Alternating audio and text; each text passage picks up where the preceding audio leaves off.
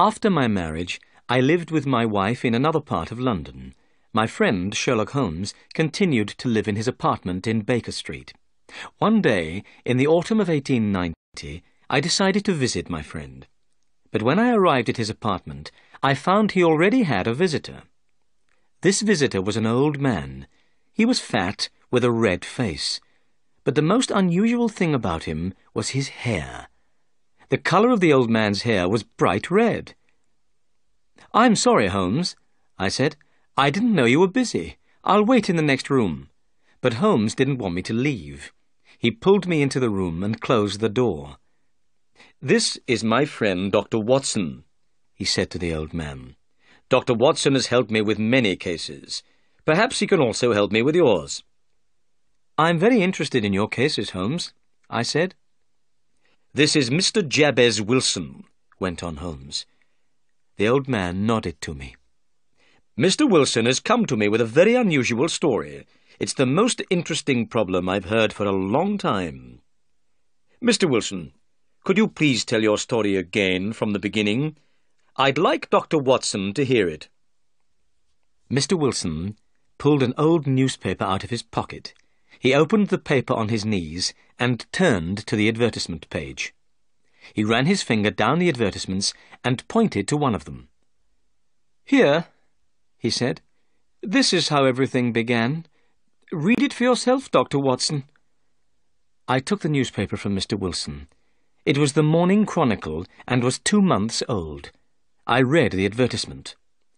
"The Red-Headed League. Another vacancy is open for someone wishing to become a member of the League. Salary, £4 a week.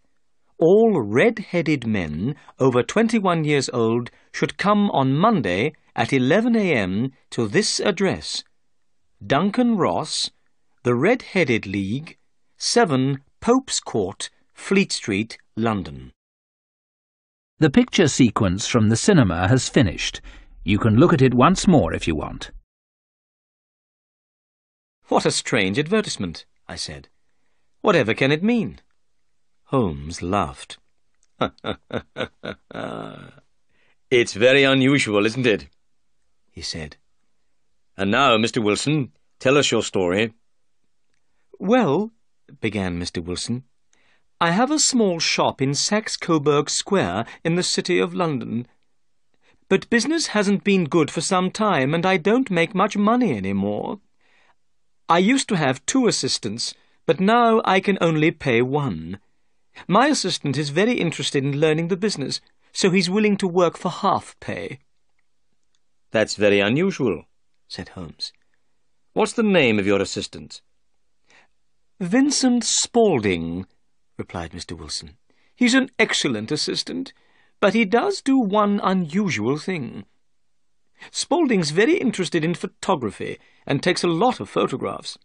He develops these photographs himself in the cellar of my shop. When he isn't working, he spends all his time down there." "Go on," said Holmes. "We live very quietly," continued Mr. Wilson. "I don't go out very much, and I don't read the newspapers. One day, 8 weeks ago, Spaulding came to me with a newspaper in his hand. It was the same newspaper that I showed you, Dr. Watson. "Mr. Wilson," said Spaulding, "I wish I were a red-headed man." "Why?" I asked in surprise. "Well, here's another vacancy in the Red-Headed League," replied Spaulding. "The Red-Headed League?" I asked. "What's that?" Spaulding looked at me and laughed. "Haven't you ever heard of the Red-Headed League?" he said. "You could become a member and make a lot of money." "Well, when I heard that," said Mr. Wilson, "at once I became very interested. I needed more money, so I asked Spaulding to tell me more about this Red-Headed League. "I think," said Spaulding, "the League was started by an American called Ezekiah Hopkins. Ezekiah Hopkins was a very rich man and enjoyed doing unusual things. Hopkins was red-headed himself and liked all other red-headed men, so when he died, he left his money in his will to help red-headed men. The money was used to start the Red-Headed League. When a man became a member, he would be paid an excellent salary for very little work. "And now," said Spaulding, showing me the advertisement again, "here's another vacancy in the League. Why don't you go to Pope's Court, Mr. Wilson? I'm sure you could become a member." "Now, as you see, gentlemen," continued Mr. Wilson, "the colour of my hair is bright red, so I thought I could easily become a member of this red-headed League. Vincent Spaulding seemed to know a lot about the League, so I asked him to come with me to the address in the advertisement. We closed the shop for the day and set off for Pope's Court, Fleet Street." The picture sequence from the cinema has finished. You can look at it once more if you want. Holmes rubbed his hands together and smiled.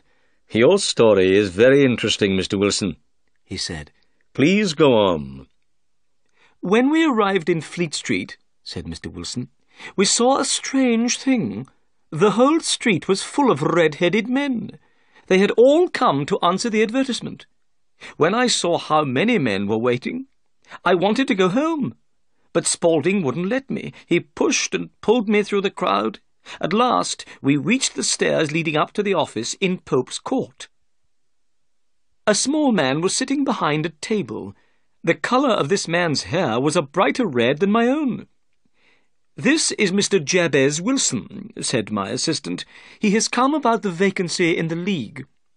The small man looked carefully at my hair. He looked at it for such a long time that I began to feel uncomfortable. Suddenly he bent forward and grabbed my hair with both hands. He pulled at it until I cried out in pain. "I'm sorry I hurt you," said the man. "Your hair is a wonderful colour, but I had to make sure you weren't wearing a wig. I had to find out if your hair was real." Then he went over to the window. He opened it and shouted down to the men below that the vacancy was taken. The red-headed men groaned with disappointment. Then they began to walk away. In a few minutes, the square was empty. "My name," said the small man, "is Duncan Ross. You are now a member of the Red-Headed League. When can you start the job?" "Well, that's going to be difficult," I replied. "I have a business already." "Oh, don't worry about that, Mr. Wilson," cried Spaulding. "I can look after the business for you." Now, I knew that my assistant was a good worker and would look after my business well. So I asked Duncan Ross, "What are the hours of work?" "Every day between the hours of 10 o'clock and 2 o'clock," replied Mr. Ross. "The pay is £4 a week. But you must not leave the office at any time between 10 and 2. If you leave for any reason, you'll lose your pay." "I understand," I said. "And what is the work?" "Copying out the Encyclopaedia Britannica. The first book of it is over there. Will you be able to start work tomorrow?"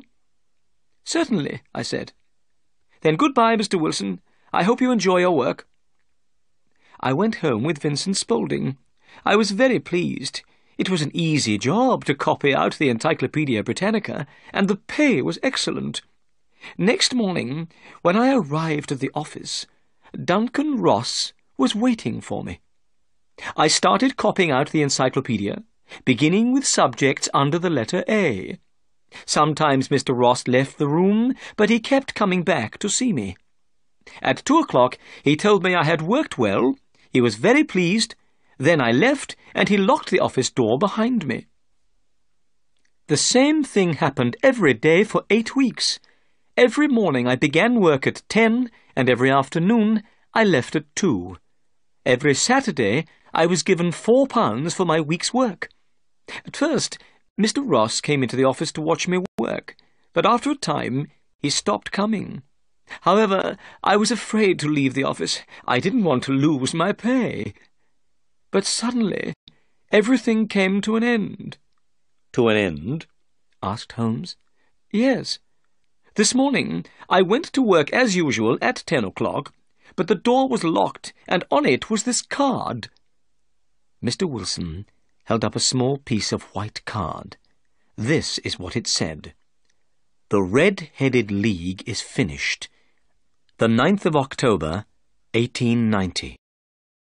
The picture sequence from the cinema has finished. You can look at it once more if you want.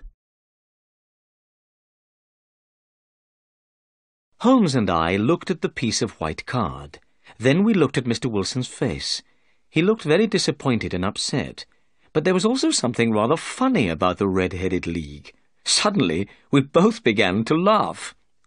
"I don't think this is funny," cried Mr. Wilson angrily. "Perhaps I should take my case somewhere else." No, said Holmes. Your case is most interesting and unusual. What did you do when you found the card on the door?" "I was extremely surprised," replied Mr. Wilson. "I didn't know what to do. I went to all the offices in the building.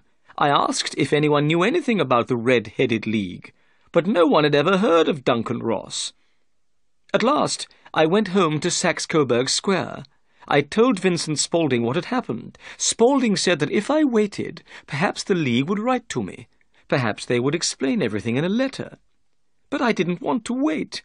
I've lost a good salary of £4 a week. I want to find out about this League and why they did this to me. Mr. Holmes, I've heard you help people when they are in trouble. That's why I've come to you." "You've done the right thing," said Holmes. "I'll be happy to help you, Mr. Wilson. But first, I want to ask you some questions. Your assistant, Vincent Spaulding, how long had he been with you before he saw the advertisement?" "About a month." "How did he get the job as your assistant?" "I advertised the vacancy for an assistant. He came for the job. I chose him because he looked a good worker. Also, he said that he would work for half pay." "What does Spaulding look like?" "He's small, and he moves very quickly. He's about 30 years old, and has a white mark on his forehead."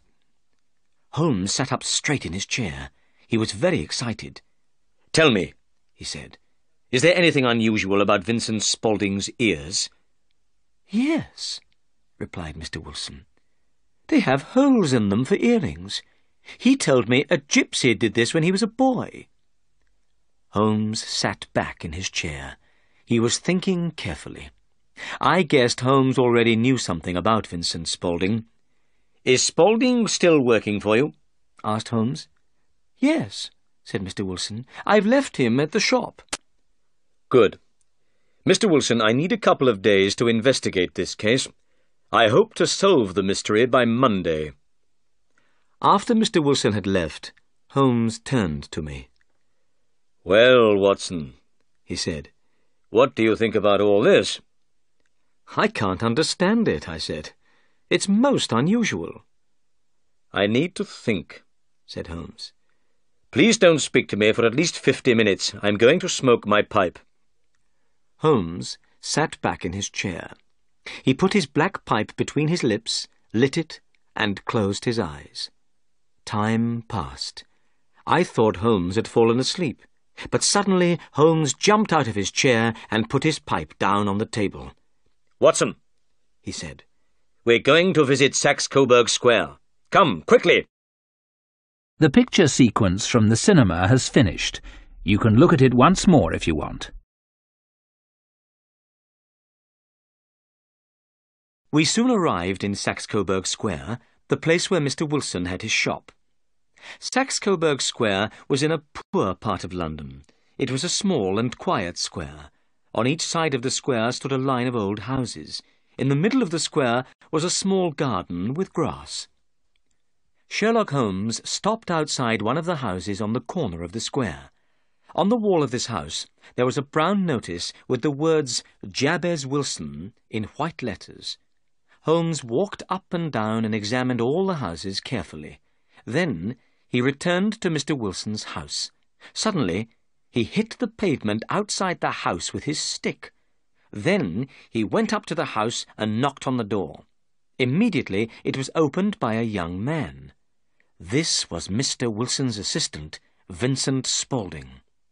"Excuse me," said Holmes. "Can you please tell me the way to the Strand?" "Go down the 3rd Street on the right," answered the assistant quickly. Then he closed the door. "That's a very clever young man," said Holmes, as we walked away. I know something about him. I believe he's the 4th cleverest man in London. It is clear, I said, that Mr. Wilson's assistant plays an important part in the mystery of the Red-Headed League. Did you ask the way to the Strand in order to get a look at him?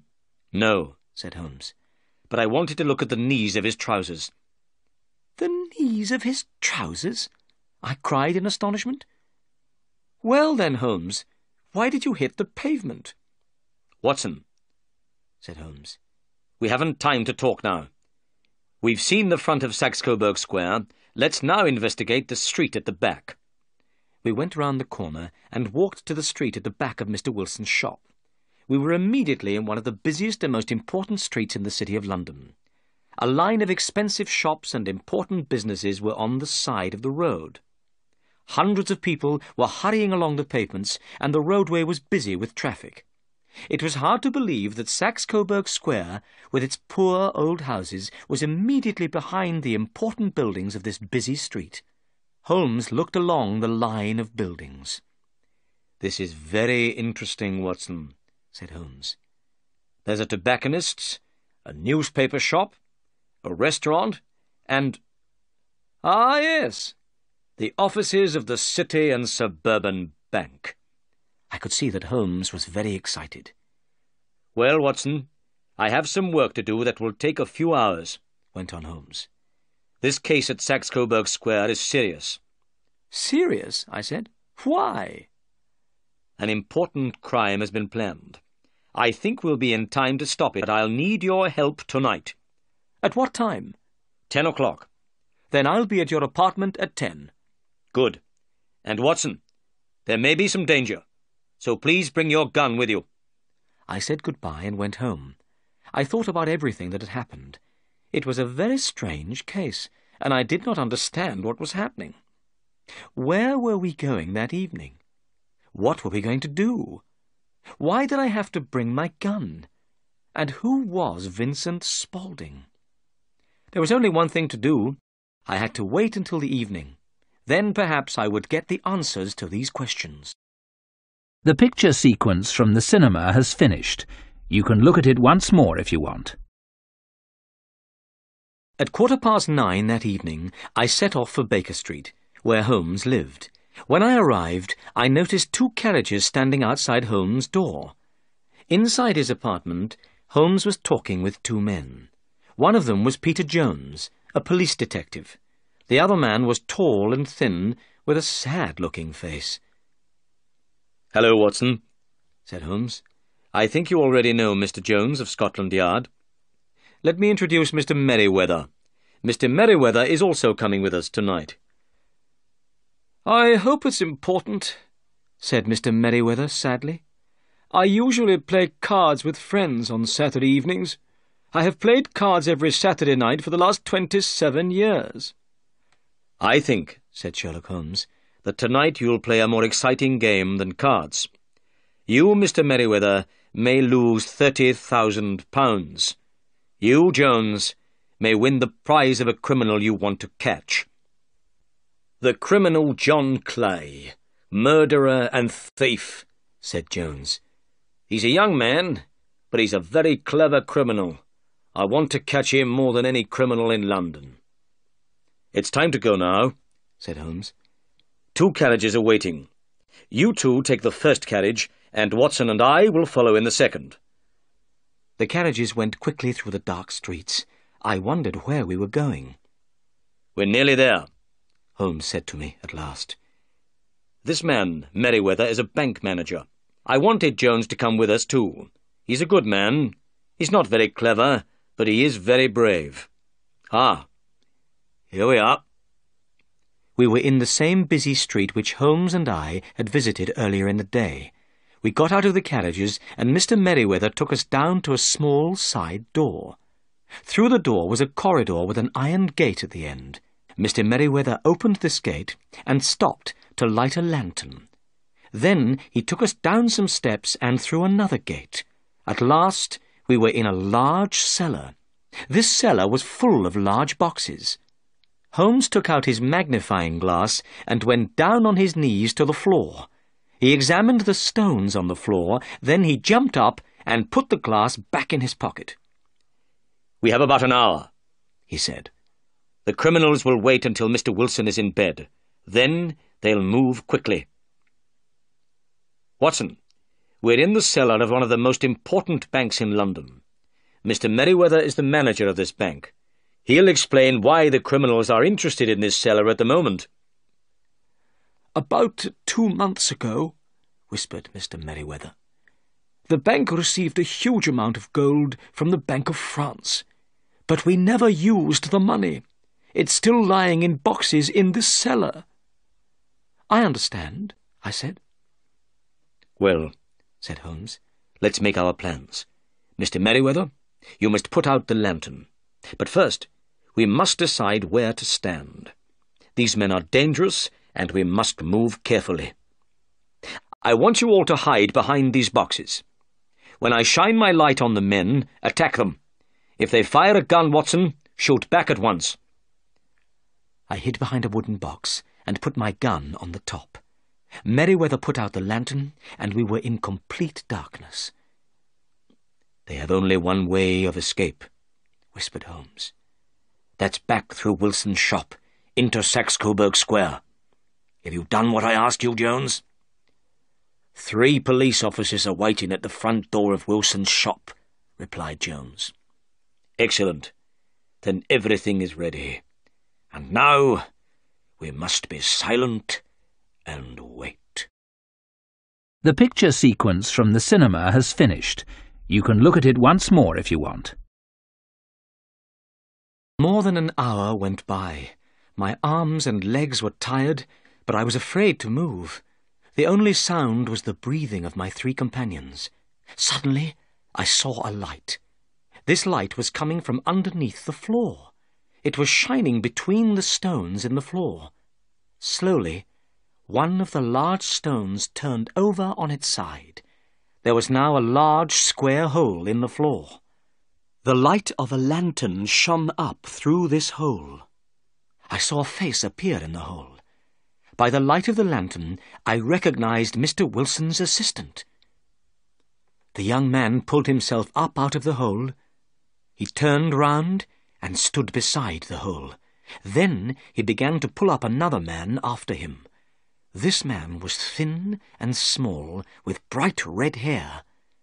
"Let's hurry," whispered the young man. Suddenly, Holmes jumped forward and grabbed the young man by the neck. Immediately, the man with red hair jumped down the hole again. Jones grabbed at his coat, and I heard the sound of tearing cloth. At once, the young man pulled a gun out of his pocket, but Holmes hit the man's hand, and the gun fell to the floor. "Stand still, John Clay," said Holmes. "You cannot escape." "All right," replied the young man. "But I think my friend has escaped."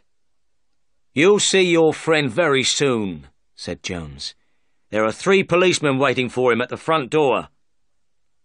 Now then, John Clay, please hold out your hands. I'm going to take you to the police station." Jones put the handcuffs on John Clay's wrists, then led him upstairs. Holmes, Mr. Merryweather, and I followed them from the cellar. "Mr. Holmes," said Mr. Merryweather, "I don't know how the bank can thank you. You've stopped a very serious crime." "Well," replied Holmes, "I've wanted to catch John Clay for a long time, and this has been a very interesting case.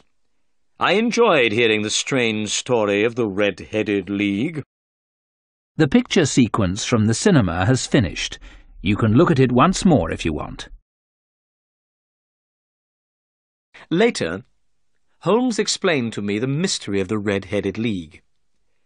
"You see, Watson," he said, "it was clear that the men in the Red-Headed League wanted only one thing. They wanted to get Mr. Wilson out of his shop for some hours every day. That was why they kept him busy copying out the Encyclopaedia Britannica. John Clay is a very clever young man. It was he who thought of the Red-Headed League. He thought of it because Mr. Wilson's hair was the same colour as his friend's hair, very bright red. Clay put the advertisement in the newspaper, Then he showed the advertisement to Mr. Wilson. He suggested to Mr. Wilson that he should apply for the vacancy in the League. When Mr. Wilson told us that his assistant was working for half pay, I knew he must have a special reason for wanting the job. But Holmes, I said, how could you know what that reason was? Mr. Wilson's business is small, explained Holmes. There was nothing inside his house to attract criminals, so I knew it must be something outside the house. What could it be? Mr. Wilson told us that Vincent Spaulding, or John Clay, spent many hours in the cellar. The cellar. He was doing something in the cellar. I asked more questions about Vincent Spaulding. I found out that he was John Clay, one of London's most dangerous criminals. What could John Clay want in Wilson's cellar? I could think of only one answer. He must be digging a tunnel to another building. Then we visited Saxe-Coburg Square, and I surprised you by knocking on the pavement with my stick. I wanted to find out exactly where the cellar was. I knew from the sound my stick made that there was no cellar in front of the house. Then I rang the doorbell, and Clay answered it. I saw that the knees of his trousers were dirty. Clearly he had been digging for many hours. But what was he digging for? I walked round the corner, saw the City and Suburban Bank, and knew that I had solved the problem. When you went home, I visited Jones and Mr. Merriweather and asked them to come with us tonight. How did you know the criminals would try to rob the bank tonight? I asked.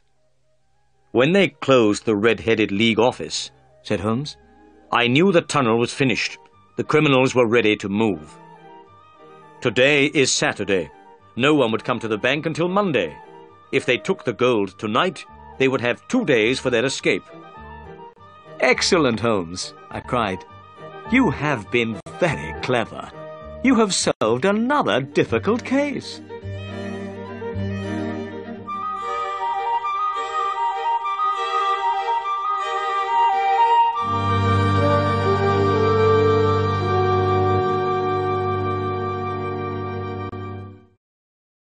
The picture sequence from the cinema has finished. You can look at it once more if you want.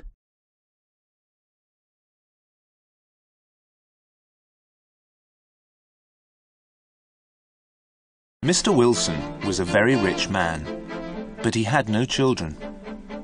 When he died, he left his house and his money to his nephew, Mr. Humphreys. Mr. Humphreys was surprised, because he had never met his uncle, Mr. Wilson. Mr. Humphreys left his job in an office. He went to live in his new house in the country. Mr. Humphreys was shown round the house by Mr. Cooper. Mr. Cooper was the estate manager. His job was to look after the house and gardens. "It's a fine house, Mr. Humphreys," said Cooper. "We all hope you'll be very happy here. The gardens are beautiful. I hope you like gardens, Mr. Humphreys." "Yes, I do," said Humphreys. "Very much." "Mr. Wilson's grandfather started the gardens in 1780, Cooper said. "The old gentleman went to Italy and came back with some strange ideas." Humphreys looked across the garden. "I see there is a Roman temple," he said. "Yes, sir, there is," said Cooper. "Shall we go and look at it?" The two men walked through the beautiful large gardens. There were many paths, with trees and bushes on either side. The Roman temple was on top of a small hill. There was a pile of stone blocks inside the temple. "What are these stone blocks for?" Humphreys asked. "I don't know, sir," said Cooper. "They came out of the maze." "The maze?" said Humphreys. "I didn't know there was a maze in the gardens. Did Mr. Wilson make it?" "No, he didn't, sir," said Cooper. "Mr. Wilson's grandfather planted the trees for the maze. Mr. Wilson never went in there. He didn't let anyone else go in either. 20 years ago, Mr. Wilson gave orders for these stones to be taken out of the maze. Then the gate to the maze was locked. No one has been in there since." Mr. Humphreys looked at the stone blocks. Each one had a letter cut into it. "How interesting," he said. "I want to look at this maze." "It's over there, sir," said Cooper, pointing to a small wood. "There's a wall around it and the gate's locked. I'll go to the house and get the key." Cooper went back to the house. Humphreys walked to the small wood. He found a wall with a gate. The gate was locked with an old padlock. Above the gate was some writing in Latin. Secretum meum mihi et filius domus mei. "Let me see," Humphreys said. "That means something like, 'My secret is for me and for the sons of my house.' Well, I'm a son of the house. The secret is mine, too." He kicked the old padlock. It broke and fell to the ground. He opened the gate and went into the maze. The picture sequence from the cinema has finished. You can look at it once more if you want. A dark path led into the maze. Inside, paths ran between thick hedges of tall yew trees. It was difficult to walk along the paths. The branches of the trees had grown across the paths. They almost blocked the way. Humphreys was the first person to walk in the maze for 20 years. He walked to the centre of the maze without getting lost. "This is too easy," he said to himself. "A maze is a puzzle. People always get lost in a maze." A stone column stood in the centre of the maze. It was about 4 feet high. On top of the column there was a metal globe. There were drawings and writing on the globe. It was dark and hot in the maze. There was no wind. There was a strange silence. Humphreys noticed that the birds had stopped singing. He turned to go. Then he heard something moving in the maze behind him. He looked around. He was suddenly afraid. He thought that someone was watching him. "Ah, there you are," said Cooper, coming round a corner. "I followed your footprints in the dead leaves. I see you didn't need the key." Humphreys was pleased to see Cooper. He thought he was going to see someone or something else.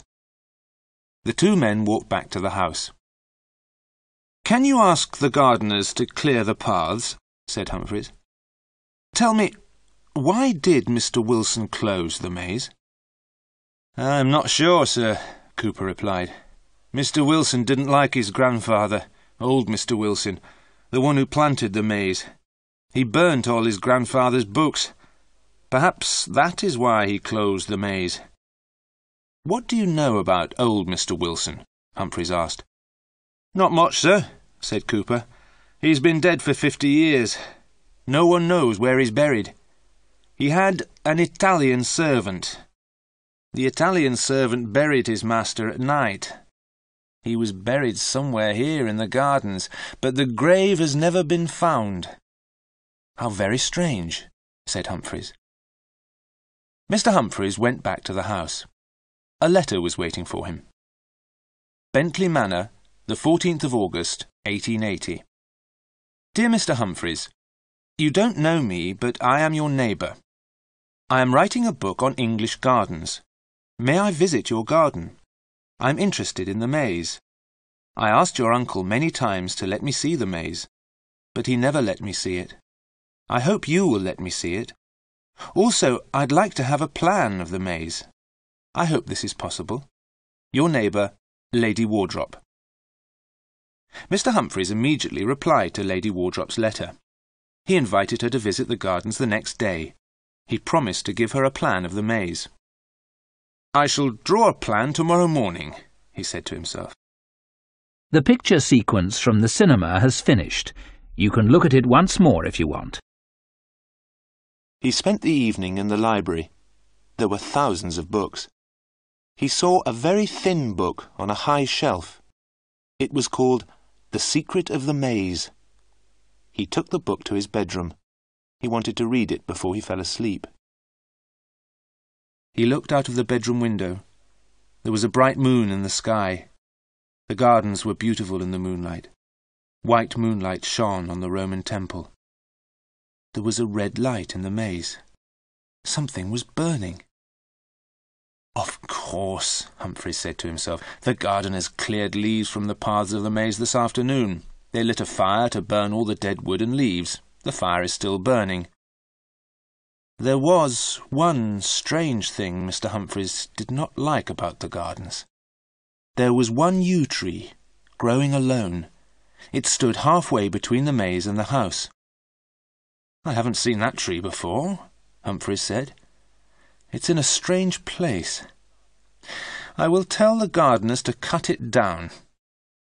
Then he started to read the small book called The Secret of the Maze. There was a story in the book about a maze. The story happened many, many years ago. The maze was in a strange land. At the centre of the maze there was a red jewel. The jewel was very valuable. Many men tried to find the jewel. Many men went into the maze, but no one ever came out again. One day, a traveller went into the maze. He saw the pathways clearly. The sun was shining. The traveller found the centre of the maze by the end of the day. The red jewel was at the centre of the maze. The jewel was the colour of fire. A voice spoke to the traveller. "You have learned the secret of the maze." A doorway opened to a beautiful garden. The voice said, "This is the garden of peace. You may go in, but you may never leave the garden again. Choose between the garden and the jewel. You cannot have both." The traveller wanted to be a rich man. So he took the jewel, and the garden disappeared. The traveller tried to find the path out of the maze, but he got lost. Night fell. The creatures of the night came out of the ground. They had no eyes, but they could smell the traveller. They had sharp teeth and claws. They were hungry for flesh and blood. The traveller ran along the dark pathways. The night creatures followed him. All night the traveller ran through the maze. All night the creatures followed him. In the morning, the night creatures disappeared back into the ground. Daylight came, but no sun. A thick white mist covered the maze. The tired traveller walked round the maze. At last he came to the gate. The gate was locked. Above the gate there was a sign. "No man may go out of this gate unless another man comes in." The traveller called through the gate to the people outside. "Come in and let me out. I know the secret of the maze. I have the jewel. Come in here and I will make you rich." But no one came. Humphreys put the book down and fell asleep. He started to dream. He was afraid. He was not in his bed. He was standing inside a gate. He was holding something in his hand. It was hot and red. It shone with a red light. There was a white mist all around him. He was calling out loudly, "Help me! Help me! Open the gate!" A face appeared at the gate. He thought he knew the person's face. The person smiled. He was opening the gate. Humphreys felt happy. "Free," he thought, "free at last." Then he looked at the man who was opening the gate. He knew the man's face. It was himself. "No, no!" Humphreys cried out and woke up. He was on the floor beside his bed. The book he had been reading was gone. It was never found again. The picture sequence from the cinema has finished. You can look at it once more if you want. After breakfast, Humphreys took some paper and a pen. He went out into the garden. "I will draw a plan of the maze," he said to himself. Once again he walked straight to the centre of the maze. He did not get lost. The gardeners had done their job well. The pathways were clear. The gardeners had also cleaned the metal globe. Humphreys looked at the globe carefully. A strange creature was drawn round the centre of the globe. The words Umbra Mortis, the shadow of death, were written below the creature. The creature was eating its own tail. Above the creature was a man with wings. The man's head was hidden by a ring at the top of the globe. Around the ring was written, Princeps Tenebrarum, the Prince of Darkness. The globe was very strange. Perhaps old Mr. Wilson had brought it back from Italy. Humphreys knocked on the metal globe with his hand. The metal did not seem very thick. The globe sounded hollow. Humphreys was surprised. The globe was hot. It burnt his hand. Was something burning inside the metal globe? He walked away from the globe. He started to draw a plan of the maze. It was difficult, and he made mistakes. Then it started to rain. Humphreys stopped drawing and went back to the house. In the afternoon the rain stopped. Soon after lunch, Lady Wardrop arrived. "It is very kind of you to let me see your gardens," Lady Wardrop said. "Tell me, do you have a plan of your maze?" "I started to draw one this morning," Humphreys said. "Oh, good," Lady Wardrop said. "Could you let me have a copy for my book?" Lady Wardrop talked about gardens. She had visited all the famous gardens in England. Humphreys listened politely and led her to the entrance of the maze. "Do you know the way to the centre of the maze?" asked Lady Wardrop. "Certainly," said Humphreys. "Please follow me." They walked around inside the maze for a quarter of an hour. They walked round and round in circles. Mr. Humphreys could not find the centre of the maze. "I am very sorry, Lady Wardrop," he said. "I was sure I knew the way. I've walked to the centre twice before without making a mistake." Lady Wardrop was hot and red in the face. "I've seen many mazes," she said, "but not one like this. It makes me feel strange." "Why?" Humphreys asked. "Look," said Lady Wardrop, pointing to a tree. "Here's my handkerchief. We came along here 5 minutes ago. I put my handkerchief on a tree on the right-hand side of the path. Now we've come this way again, but my handkerchief is on the left-hand side." "That's because we've come from the other direction," Humphreys said. "I'm not so sure," Lady Wardrop said. "Also, have you noticed those holes in the ground? There is one on the left-hand side of each corner." "Those are probably where the stone blocks came from," said Humphreys. "We're near the gate. Shall we leave the maze and I'll show you the stone blocks?" He took Lady Wardrop to the Roman temple. He showed her the stone blocks. "Mr. Wilson took them out of the maze," he said. "Each block has a letter cut into it." "That is probably the answer to the puzzle of the maze," said Lady Wardrop. "Put the letters together and they will spell words. When the stones were in their holes, you followed the words to find the centre of the maze. But of course you had to know the words. That was the secret." "Aha! Very simple," said Humphreys as they walked back to the house. "I will let you have a plan of the maze very soon." "Thank you very much," said Lady Wardrop. "Use string." "String? What do you mean?" Humphreys asked. "Tie a ball of string to the gate," said Lady Wardrop. "Take the ball of string with you as you go through the maze. Then you can't get lost." "What a good idea," said Humphreys. Humphreys went to bed early, but did not read. He did not want any more bad dreams. He looked out of the window. He remembered the yew tree growing near the house. But he was mistaken. There was no yew tree. He looked all around. The only yew tree he could see was outside the library. He had not seen it before. The picture sequence from the cinema has finished. You can look at it once more if you want. The next morning, he took paper and pencils and a ball of string into the gardens. He walked straight to the centre of the maze. "How did I get lost yesterday?" he asked himself. He tied the ball of string to the metal globe. Then he walked back to the gate carrying the ball of string. The string went from the centre of the maze to the entrance. Now it was easy to draw a plan, but it took him all day. He finished in the late afternoon and went back to the house for tea. There was a note from Lady Wardrop. The 16th of August. Dear Mr. Humphreys, thank you for showing me the maze. You won't forget to give me a plan, will you? Have you looked underneath the stone blocks? Have they got numbers on them? Yours sincerely, Lady Wardrop. Humphreys decided to look at the stone blocks again the next day. The evening was very hot. He opened all the windows. That yew tree outside the library window will have to be cut down, he thought. It shuts out the light, and the branches are growing everywhere. Some of them are coming into the room. He sat down and started to draw the plan of the maze. He worked until nearly midnight. From time to time, he looked at the window. He thought that there was someone outside. He felt someone was waiting to come in.